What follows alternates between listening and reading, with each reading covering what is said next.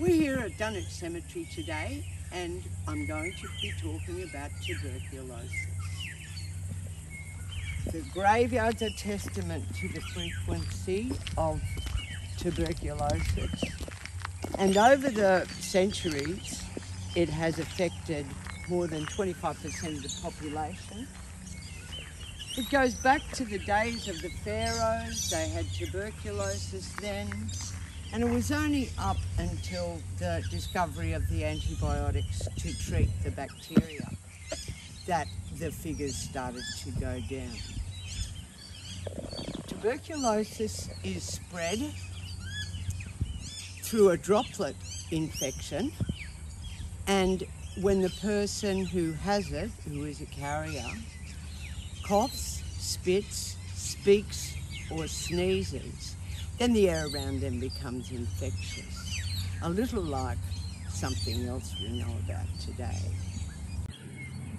Here lies Ed Power, a victim of tuberculosis or consumption as it's also known, and he died in a benevolent asylum. He's one of very many, but most of them, their graves are unmarked because they really didn't have the money or the funds at that stage. Here lies Rutland Manners, a son of this country and a hero. He was sent as cannon fodder to the Somme, also Belgium, to those filthy, disgusting trenches that were basically open graves themselves. And when he was there fighting desperately, he contracted tuberculosis. He came back to Australia. He survived the terrible battles, but he was very disabled with tuberculosis. You can imagine from the terrible conditions that they'd suffered over there. And he was admitted to a couple of hospitals and infirmaries before he came to the benevolent asylum. And he died here, no doubt. He was from the consumption camp. There was an isolated area for the people with TB, and here he lies. Cut.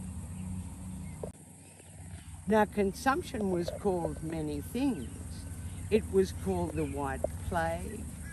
It was called tuberculosis, of course. It was called phthisis, scrofula, the wasting disease.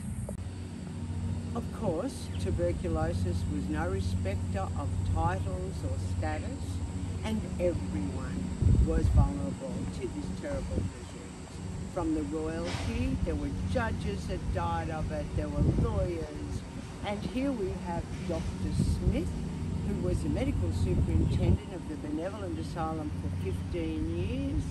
He fell victim to tuberculosis, and I would strongly suggest that so did his two wives, Agnes and Matilda, two sisters. He married the Jardine sisters, not all at once, one after the other.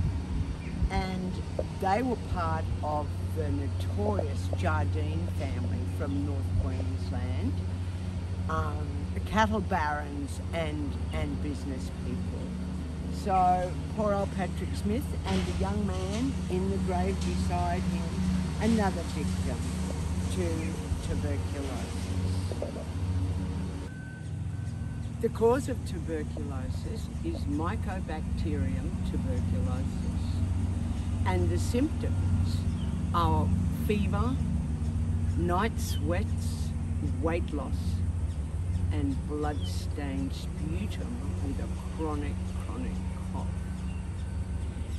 The strange thing developed in Victorian days. A strange aura around tuberculosis was very common, and the appearance of the sufferers seemed to coincide with what was a very fashionable look, especially for young women.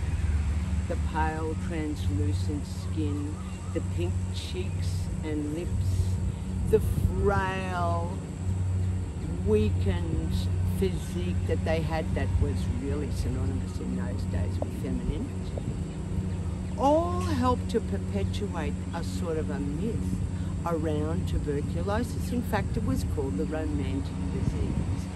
And some people even emulated the disease. Weird, fashionable, trends and things like that.